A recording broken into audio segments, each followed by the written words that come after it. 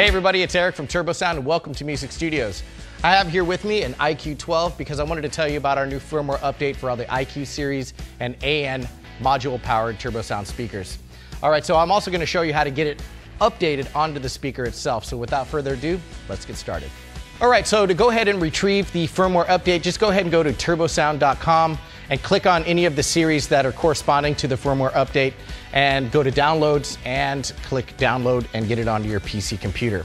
Once that's done, make sure you come over to a unpowered speaker. Now I've turned my IQ12 off here, and what I'm going to do is I'm going to come up here to my DSP module and hold down the setup button.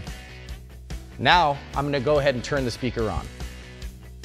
Okay, now in the LCD screen here you should see Turbosound USB updater waiting for update.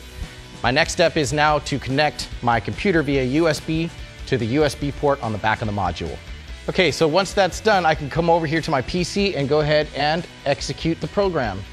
All right, now my speaker is now reading the firmware update and it's now loading, and it should be done in just a moment. Okay, so now it's finished updating with the firmware here. I can go ahead and remove my USB cable. Now just to be sure, I want to go ahead and hit the setup button here. And I'm going to cycle all the way over to the right. Now, as you can see, it says version 1.9 all the way over to the right on the LCD screen, and we're good to go. Now, also in this video, I wanted to show you how to open up your DSP checker because it's very similar on opening up the USB updater. So let's go ahead and do that now. First, we're going to go ahead and turn the speaker off and come up here to the process button on my DSP module and hold it down. Now, I'm going to turn the speaker back on.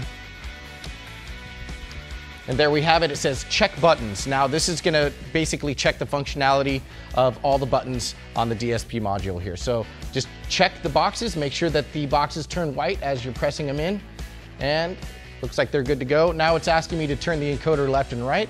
Okay, so the encoder checks out.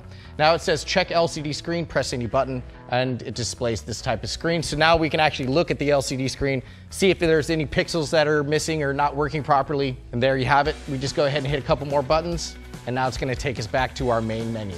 There we go.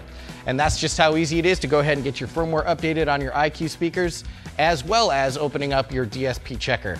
Now, for more in-depth tech specs and media, visit turbosound.com. I'm Eric. Thanks for joining me here at Music Studios. See you next time.